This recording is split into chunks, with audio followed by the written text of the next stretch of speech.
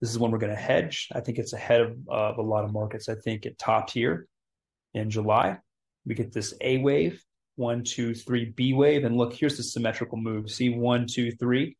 The length of the C wave to equal the length of the A wave is at 469. And we're right there doing it on decelerating momentum.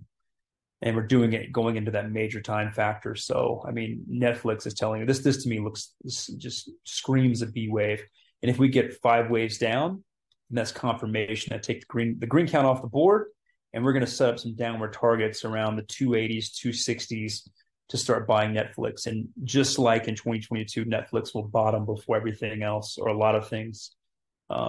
So this will be one of the first big buys we make if we get confirmation. And keep in mind, what I'm showing you we're getting really deep into technical analysis here. We don't typically do this. We're doing this because of where we are and the risk that I'm showing you. Everything shows up in price and everything shows up in patterns. And so I'm showing you the risk like just firsthand.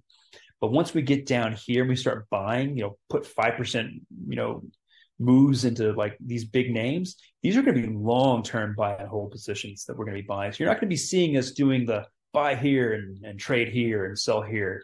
We're doing this now because we're trying to squeeze as much juice as we can out of the rest of the cycle.